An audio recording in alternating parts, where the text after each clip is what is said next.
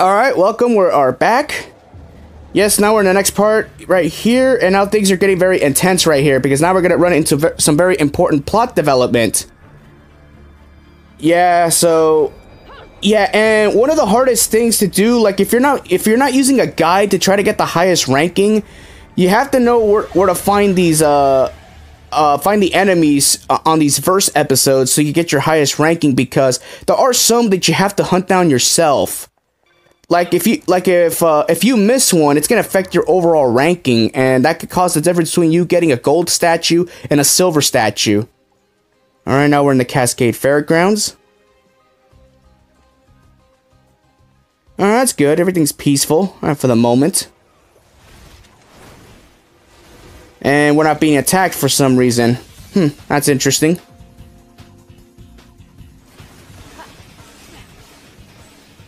Oh, I wonder who this could be.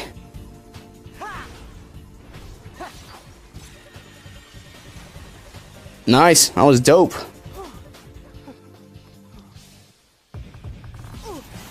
Oh fuck! What the hell, you dodged that? Just don't know when to quit.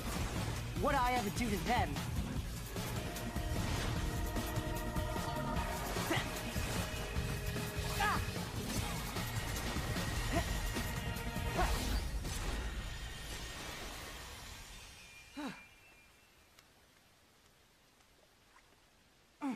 Shite.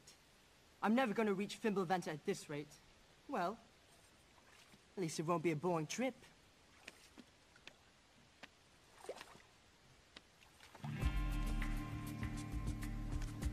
Huh? You could see me. You're putting on quite a show, little magician.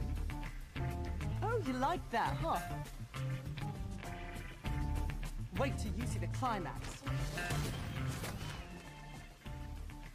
Silly girl.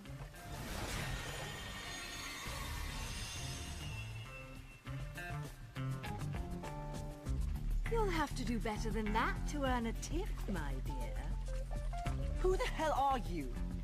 I'm just an innocent little girl lost in Wonderland, suffering at the hands of the Queen's trumped-up troops. Hit one, huh? Enough riddles. How can you see me? Because we're both in Purgatorio, you see. Purgatorio? So, are we heading to Fimbulventer on a shopping trip for Mummy, little one? Maybe. But she told me never to talk to strangers. Stay out of my way, or I'll make sure you never get in it again. Ooh, scary. Off with their heads, eh?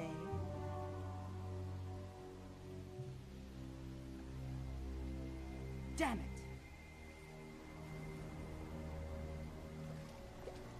They must have heard me.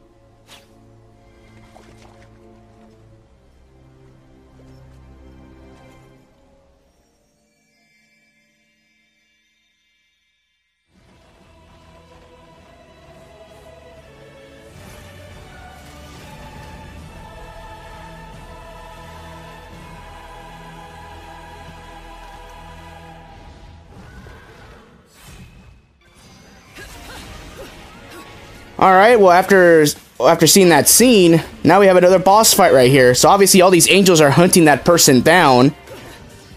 So obviously now we gotta do some combat. That's fine, I don't mind it. Yeah, and this is the part of the game where things get very tricky, because right now, we do get upgrades in the shop, but we have to farm for halos, which are basically, let's be honest, they're basically Sonic rings at this point. I mean, who you're trying to full platinum games, we all know what they are. And this is the part of the game where we are going to run into some aerial enemies, so it'll be useful to get some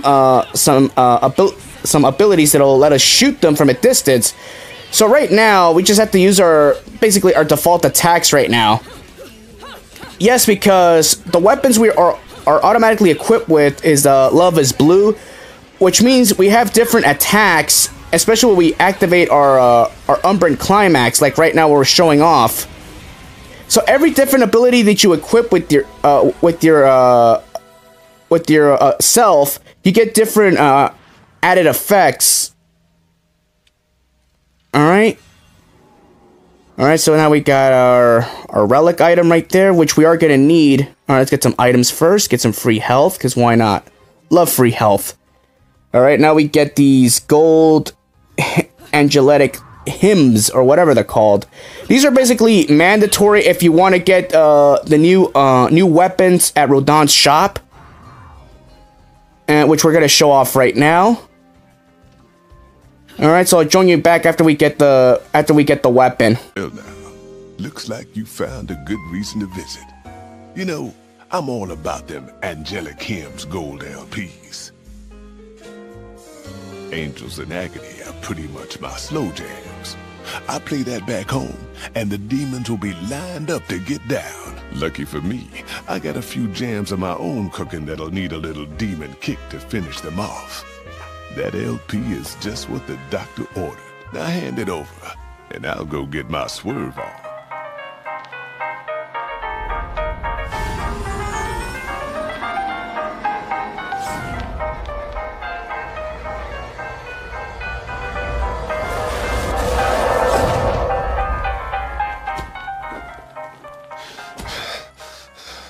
This motherfucker did not want to listen to reason, but it's all good, 'cause neither did I. Put him to work.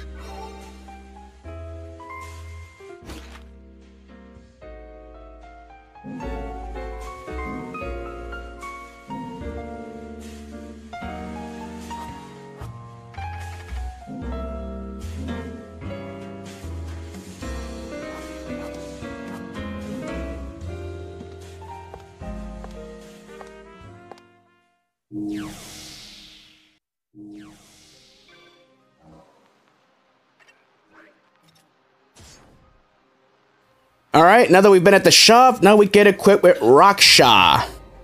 And this by far, it's going to be your best ability to use until you get another very powerful weapon, but that's not until late in the game. The Alarun, I believe it's called. It's basically a whip weapon. You don't get that till like late in the game. So right now, the Raksha is gonna be your best weapon. Trust me on this. At least when it comes to long range, temporary. So Love is Blue is still gonna get some love for now, but literally. But as you progress further, your main objective also is to find some of those LPs. That way you could get more items from Rodon's shop. You have to find those LPs in order to get the item made to begin with. And the good thing is the item is free. However, you do have to pay full value if you want the item equipped on both your hands and your feet. So, so like if you want to spend 30,000, halos to have the Rakasha equipped on both your hands and your feet, go ahead, but I wouldn't recommend it because Love is Blue still gets the job done on your feet, where Rakasha does the best damage when you have them equipped on your hands. Friend is waiting for me. So it's worth it in the long haul. Alright, so now so right here, now we run Luke enemies. And spoiler alert, Bayonetta 2 has a lot of boss fights. You're probably gonna wonder, like, doesn't that get kind of repetitive? Well, it does at times, but I don't mind it. I don't mind it. It's not as bad as repetitive as Sonic Unleashed, dealing with so many enemies and boss fights. At least here you have some kick-ass music. Like sometimes it doesn't always play. Tomorrow Is Mine. They always switch it up with a boss theme, as they should. And this game does have a lot of similarities to Sonic Unleashed, I'm not gonna lie. Just like Unleashed, the soundtrack is fucking kick-ass in this game. And I really love the combat right here. This basically shows, like, imagine the Werehog having the Devil May Cry mechanic. And you're probably wondering, like, would a Devil May Cry mechanic work for the Werehog even though he's a little bit heavy? Well, yeah. I mean, it's still Sonic either way, he's still fast. He can pull off, fast combos. But no, they opted for the God of War mechanic, which is sluggish, it's slow-paced at times, and I'm almost fucking dead! Alright, activate our climax right here. Yeah, and of course we get different climaxes too, because we have our own allies. And of course, Madame Butterfly is our best ally. Always love that animation, the way that sword pierces through the cathedral like that. So badass. Alright, get a gold medal. That's cool. Yeah. Yeah, even in hard mode, when you take a lot of damage, you still get a good ranking. Where if you're playing this game on normal mode, that would have been normally a silver ranking. Maybe even bronze if you took too much damage. But on hard mode, it compensates, like if your combo's super high, but even though you took a lot of damage, it still gives you a good ranking. Yeah, but overall, there's really no purpose in trying to get a high ranking. Alright, let's enter in here, because why not?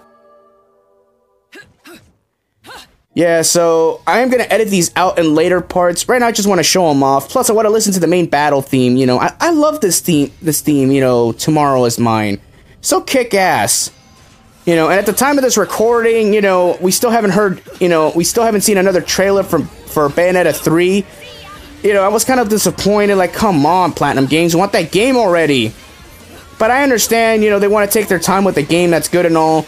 Not only that, but Astral Chain, another intellectual property that they just released recently. I've heard good things about that game. They want to give that game its own, you know, screen time. I understand, because it's a new intellectual property from Platinum Games, so they want to make sure that that game gets all the attention, because Bayonetta 3 would just outshine that game, and then nobody would probably be interested. Well, amongst casuals. You know, and I've seen, you know, gameplay of Astro Chain. It's a fun game. Uses the same mechanic. It's kick-ass. You know, I am gonna get it, but still, you know, Bayonetta 3, it's been a game that's been super hyped since we saw the first trailer back in December of 2017. So, yeah. Alright. And we're on red health right now, so basically if we get hit right here, we're basically dead. Alright. And right here, this is one of the cheapest attacks you get in the game, so make sure you dodge immediately. Like right here, you have to dodge immediately. And I got fucking hit. Thankfully, I didn't die. But still, like, that's one of the attacks where it cheap shots you, so it doesn't dodge for you automatically like a scripted event. No, you have to dodge that on your own. Yeah, so if I take one more hit, I'm basically fucked. But it doesn't matter. It doesn't matter. These enemies don't pose not much of a threat, even though I got hit 2 times. It doesn't matter. But they don't. But their damage output isn't as high as everyone else's. All right, I should do it right here. All right, got a gold medal, even though I took a little bit of damage. It's fine. So they're after you too, then? Have you been naughty, keeping secrets from Mummy? Nope. Nothing comes to mind, love. Sorry. But since this is your bloody mess, do you mind hurrying the fuck up and getting rid of this thing? Now, that's no way to talk to a lady. No wonder your guardian angels are trying to give you a good spanking. Whatever, love. You've already been following me, so let's make a deal. You save me, I'll show you around this joint. Heading to Fimbulventa, aren't we? That makes 2 of us. And it'll take 2 of us, won't it, love? You seem to have skipped school the day they taught basic negotiation skills. You're supposed to negotiate from a position of strength, little one. Not just be a one-trick pony. Ugh.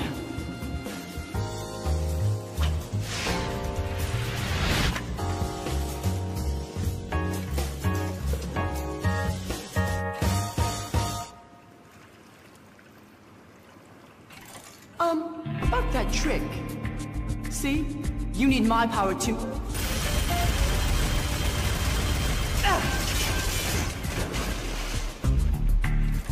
Oi! That works too, I suppose. I don't have time to give a shit about who you are or why you're going to the mountain. Take me there and make it quick. You stay with me, and I promise you'll end up in one piece. Got it? Wait! Stop! Before I show you the way, love, you gotta agree to a little condition. Do we need to go over my lesson again? First, learn to talk to a lady. We don't react very well to being insulted, little one. Well then, I don't react to being called little one. The name's Loki. And what should I call you, I mean, man. Do I look like a man to you? Bayonetta or Cereza? Take your pick. Cereza! You don't look like a Cereza to me. Well then, Bayonetta it is. Let's move, little one. Hey! I just told you my name is... You'll earn your name when you become a man. We'll be right back.